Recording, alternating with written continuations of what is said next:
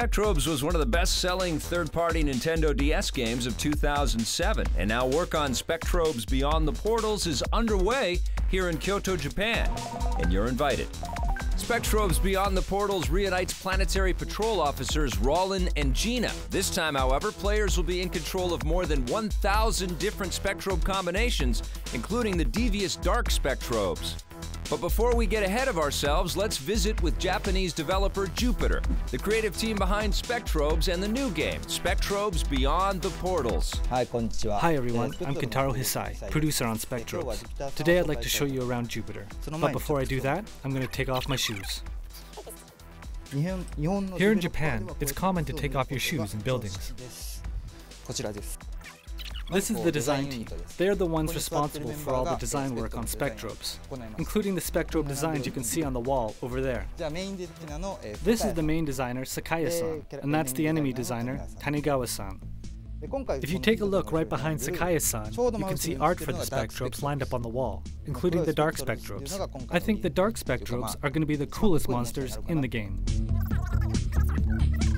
Over in this area is the planning team, and this is Tanaka-san, who's been working on Spectrobes since the very beginning. You can say he's a #1 game creator. And the person who is in charge of all the different elements programming in Spectrobes is this man, art director Kiriyama-san. This is the BG team, the people behind the awesome 3D backgrounds in Spectrobes. And their leader is this guy here, art director Furomura-san.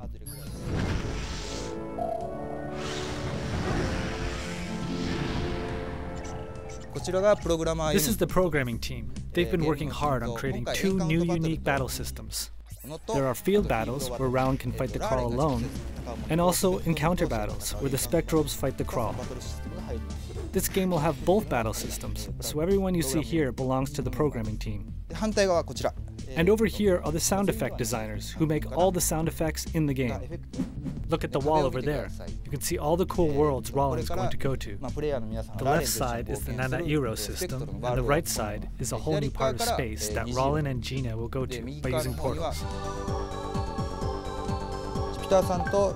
The relationship between Disney and Jupiter is unique.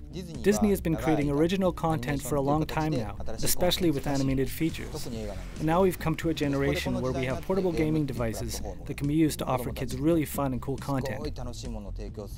This is where Jupiter comes in. Jupiter is a company, as you'll see with Spectrobes, that loves to go overboard and puts a tremendous amount of content and effort into their games. I think it's a magical combination.